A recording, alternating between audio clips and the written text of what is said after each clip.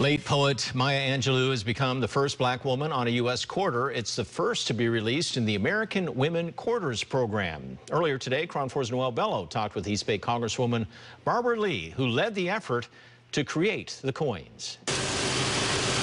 Soon you could be holding an historic coin in your hands. Maya Angelou has become the first black woman to appear on the U.S. quarter.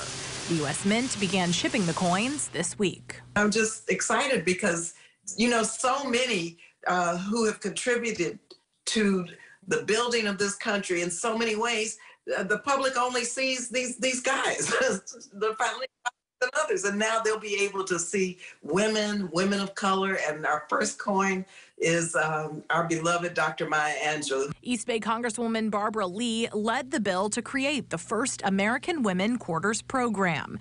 Angelou is the first of 6 women honorees whose coins will be in circulation through 2025.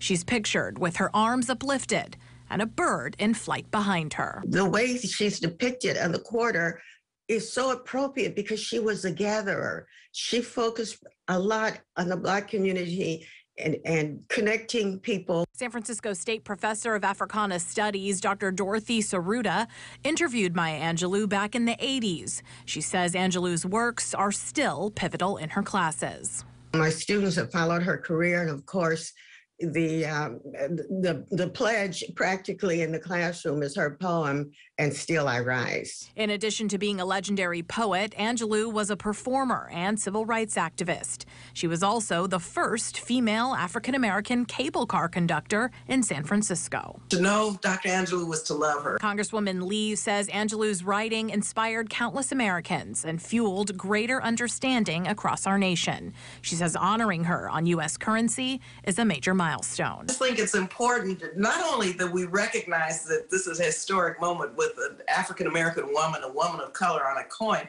but get to know her, get to know who she was, get to read her I Know Why the Cage Birds Sing. Maya Angelou quarters should be available at your local bank branch in the coming weeks. In San Francisco, Noelle Bellow, KRON 4 News. Still ahead on